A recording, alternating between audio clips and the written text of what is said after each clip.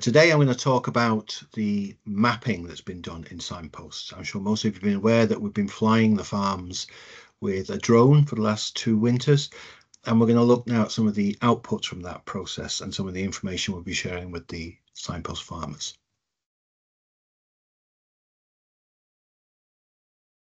The original plan was to use the drone cameras and the laser scanners, which I'll talk about in a few slides, to create habitat maps and measures of the carbon stored in the biomass in the farm.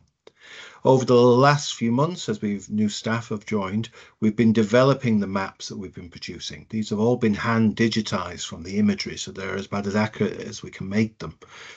And we've been talking to farmers and advisors on how to develop the maps. And the original maps you can see in the right, which some of you may have seen last year, they're perfectly good, but they were considered a little simple and didn't really convey the information that was wanted to be conveyed.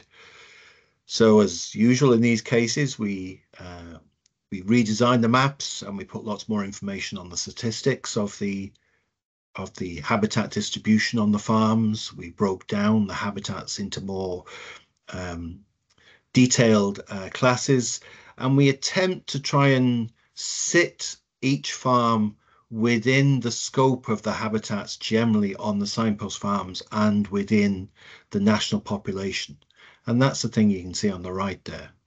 But again, as we talk to farmers, it was decided that this was now too much information, and so we come to a sort of happy medium, and this is what's being produced this week. So this week these PDFs are now being generated by Eleni, who's the contract technologist on the project, and these show simplified habitats but with more spatial detail for each farm and each block and each farm.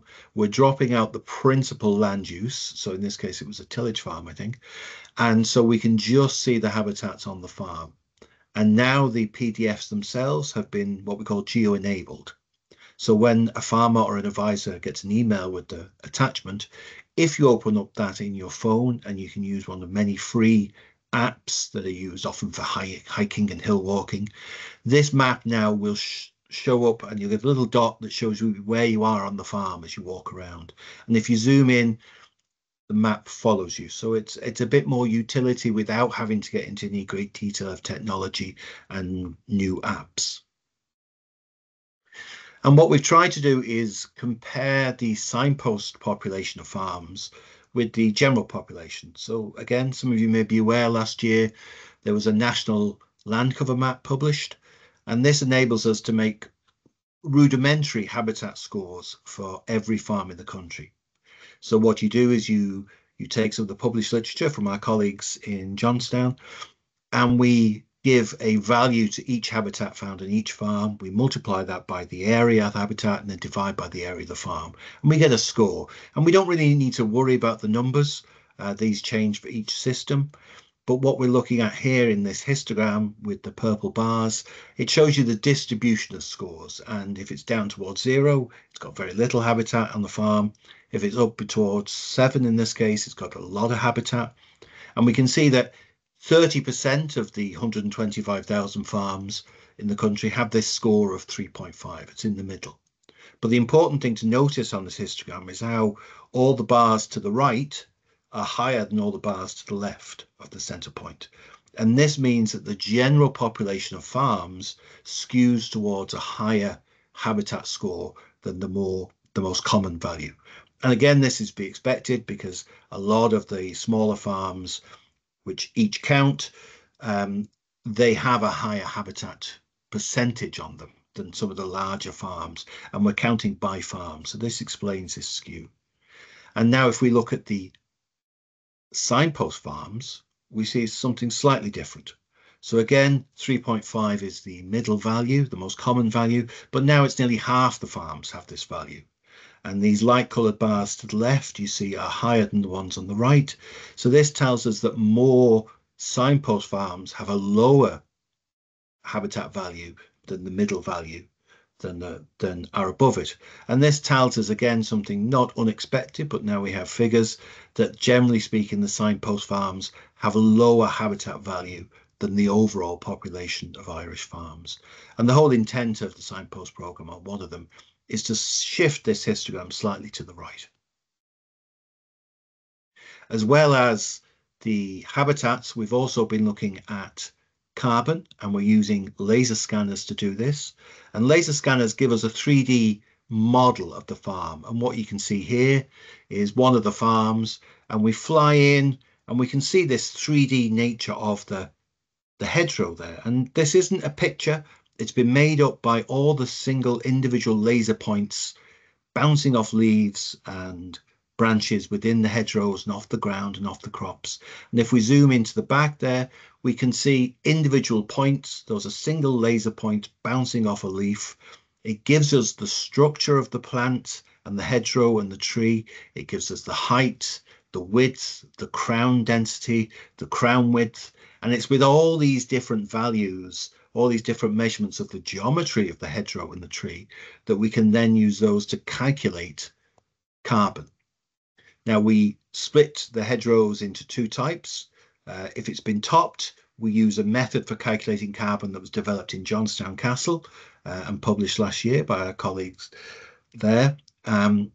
If the hedgerow has a canopy, or if we can see little trees within it, then we treat it differently. We treat it like a sort of linear woodland, and we use a slightly different method. And this is one of the examples from one of the farms. This farm here has 389 tons of carbon trapped in its hedgerows. And it's important to remember this is the carbon stored. It's nothing to do with how much carbon is added. Hedgerows only add carbon, only store extra carbon if they're allowed to grow. But on average, they can be between 1 and 2 tons of carbon per hectare for a hedgerow. And in this case, if this farm was allowed its hedgerows to grow out for a year, it would add 10, 11 tons of carbon to its stock, and that's not insignificant. But what happens if we remove a hedgerow? So this is one of the farms, and the hedgerow there in the red ellipse, it's a basic hedgerow. It's 180 meters long. Its average height of 1.7. But it contains 2.3 tons of carbon. If you were to grub that hedgerow up and, even following the rules, replacing it by twice its length of a new hedgerow, it would still take 12, 15 years to get back to the carbon you'd lost when you originally grubbed up the hedgerow. And that's before you even start to add extra carbon. So taking away a carbon is one of the worst things you can do for your carbon budget on your farm. What can we do with the hedgerows? Well, here's another example, a take-home message. This is a 3D image of one of our signpost farms.